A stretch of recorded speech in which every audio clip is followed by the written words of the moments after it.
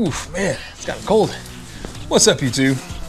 Welcome back to another video on how to do it. Listen, I'm going to show you something today you may or may not know about, and it's how to replace or how to remove your HVAC blower motor housing as a unit without replacing or removing their dash or doing anything. In fact, it's way simpler than I thought it was. If you ever need to replace your blower motor, let's say, or if your impeller wheel in the blower motor gets broken, if you get debris in it, in my case, you'll see why, but if you get debris inside the blower motor, what happens is it breaks the impellers and it gets out of balance and wobbles and it doesn't blow air. So a lot of times you need to take the blower motor out and actually just replace the impeller. Or if you're in my situation and you need to clean it, I'm going to show you how to do that too. It's super simple. Stay tuned and I'll show you right now how to do it. All right, so on my little 79 4-cylinder coupe here, if you go back and watch the reveal video, I do talk briefly about how whenever you first buy these cars, always check underneath the cowl area to make sure they're, you know, it's, well, one, it's rust free, because you've got rust in the cowls, it's really hard to fix. But you definitely want to check underneath here, make sure the rust is, you know, not really bad, or just make sure there's no rust underneath the cowls. Or in my case, it was stuff in it. I could see, looks like nest kind of poofing in it. So I took the cowl off before I purchased it, and we pulled what was a rat nest out of here. So what I discovered was the rat, and what I discovered was the mouse slash rat nest was so bad that it had gone up into the cowl area, crawled down into a space here. And the way these work is, this is an empty cavity here in your cowl, and when water gets in here, it's meant to run off the sides and drain down your fenders here. But there's a section here, like almost like a raised lip, so water doesn't get in, but it lets fresh air into your HVAC system. Well, mice can make their way up into here, and they can crawl up in here, make a nest, and in my case, they went down into the HVAC unit and made a nest all into the blower motor housing. So I've got to pull it out, remove it, try to clean it out, and see what we can do there, and that's what I'm going to show you guys how to do now. But I do want to reiterate that whenever you do go out and start looking for a Foxbody, check the cowls, guys, because you want to make sure there's no rust inside here, because I'm telling you, this is not a removable panel. You have to cut this out, and once you get into really the bowels of it, you're into a lot of hurt.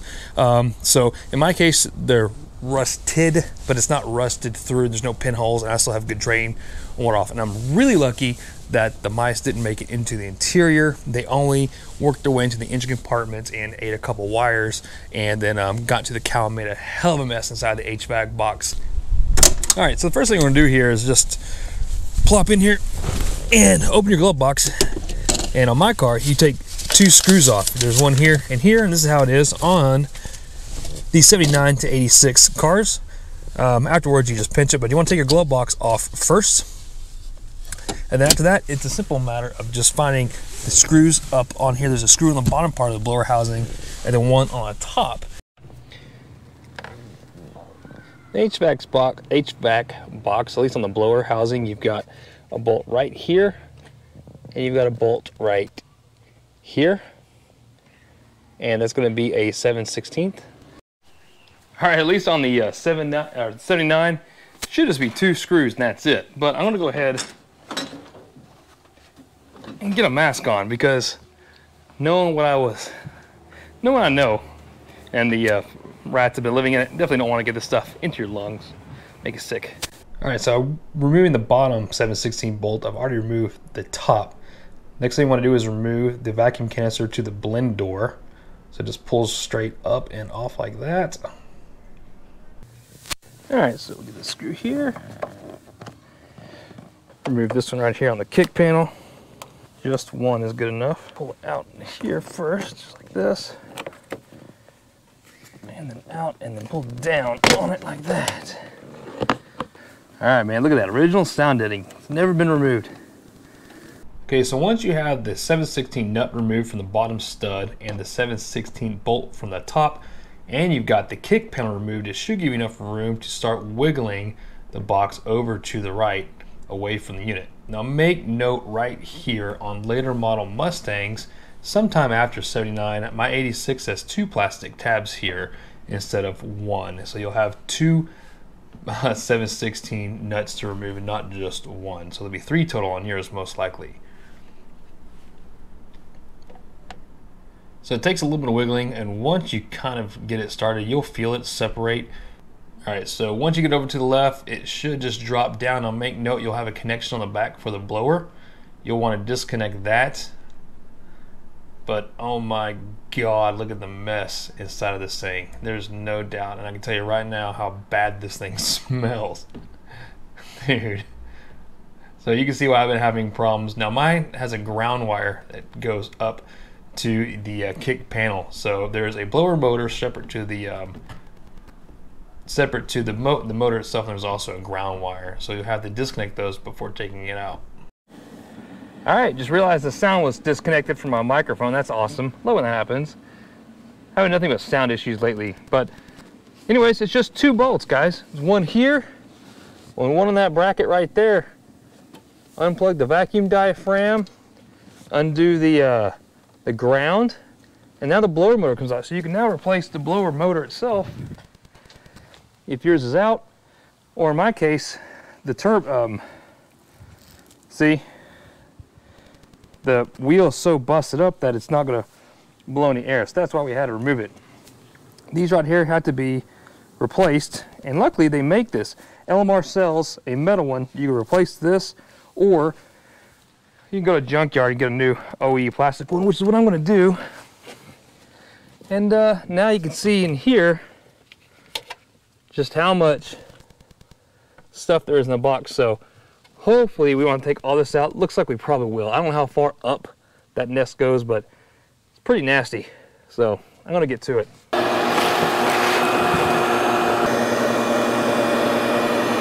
All right, so I'm going to try to pull all this stuff out. It is so disgusting. I guess the best we can do is get the shop vac in here.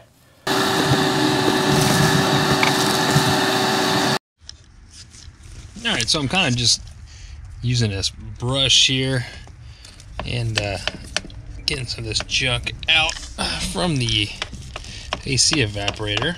Luckily, the AC evaporator is where the nest stops, looks like, because the evaporator looks like it takes up this entire section of the box here. So as the AC airflow is sucked through it, no matter where you plan on going, it's going to pass through the AC evaporator, which is good. It means it didn't get through anywhere else to the system, and if it did, you would know. I would have seen it in ducts, you know, and the ducts are clean from what I can tell. But you see, there's still some nasty dust in here, so yeah, good times. But you can see it's looking a lot better. I'll show you here real quick. Okay. Yep, so it's getting there. Alright, so I've gotten back from my local pick and pull, if you will, for extra Mustang parts. Had to my buddy's shop and come back with a complete unit out of a much later model Mustang. And I went ahead and did the same as I did on my car, pull off the blower motor assembly. Now, for you later model guys, I'll show you a little bit of difference here. So here they are side by side. Here is the 79 and here is an E5 number. So this is going to be 85. So this is probably how they were from 85 and up, assuming, because the electrical motor connection on my car is going to look like this, versus on this one you're going to have a plug. So it's going to be like this. This is the electrical plug for. So that's one difference. Another difference is you'll see you've got one bolt up to the bottom of the dash, or the HVAC assembly box, and on the 85 here and up you've got 2. So for you later model guys, you can do the same thing I did, but it'll be 3 bolts, not 2. You'll have the 2 here and you'll have the one up here by the dash. So otherwise, kind of looking these over, they seem to be the same. You can see that I've attempted to get my flapper motor or flapper out. I was even going to attempt to make another one because this is completely rusted out. So this is going to go in the trash. This is not savable. And I was going to build another plate and try to restore the original component, but it does smell like pee. This rod is in bad shape.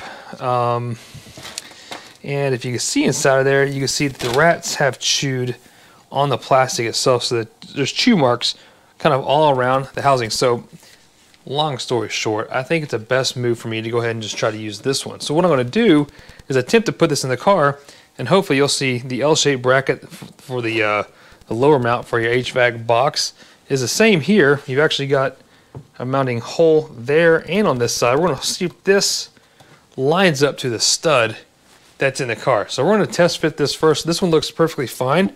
Blower motor assembly is in there. Everything's good. Let's flip them over. Look at the back. All right, flipping them over to the back side, you'll see dimensionally they look pretty much identical. This just have a cooler, so whenever this thing's blowing, it'll send some air to the fins of the motor. This is a good idea because it kind of helps keep the motor last a little bit longer, so that's a good idea. If there's something wrong with that motor, however, I still have this one. Yeah, so this blower motor would have gone in just like this. So what we're going to have to do, though, is cut these wires and attach it to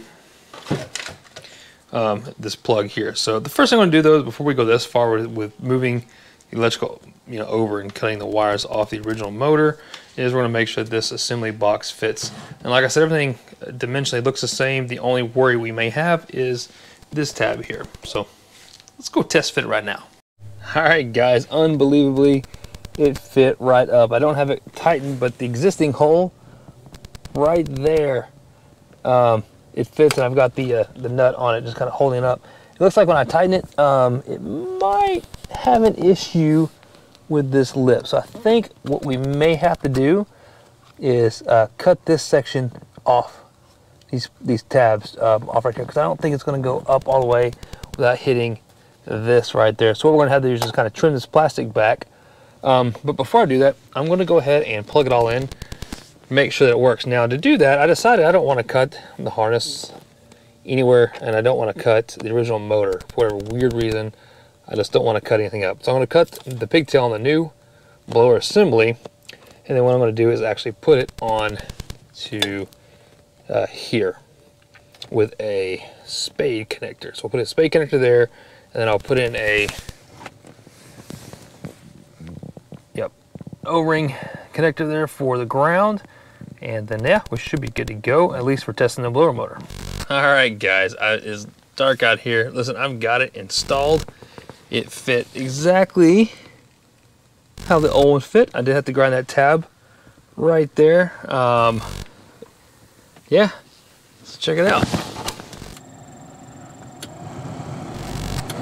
That's right. That is vents. And guess what? There's air pouring out of the vents. All right, a little squeaky, but it works. All right, so the heater works, and yeah, AC does not work. The compressor's not kicking on, and that's obvious. It's really old. Probably has no Freon in it, but the fan works. I'm getting nice air to the bottom of the floorboard, and trying to get my light here, guys, because it's dark. Defrost works.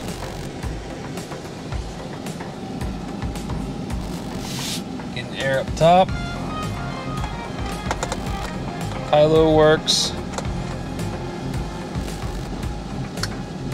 Vent is working as well. Oh yeah, that is hot vent air. And then if we go to normal or max AC, max is what turns on the vent or opens the vent down. In fact, that's the only one. It's really weird you can't put a recirculation on heat on these older cars, but you go to max, it'll open up that vent. That's why it gets so much louder. So that's max AC. But I can tell it's not kicking the pressure on. The engine does nothing. So, but yeah, nice, cool. We got a little bit of mixed air here. No big deal. Just kicking out a little bit of dust. No big deal. Cool.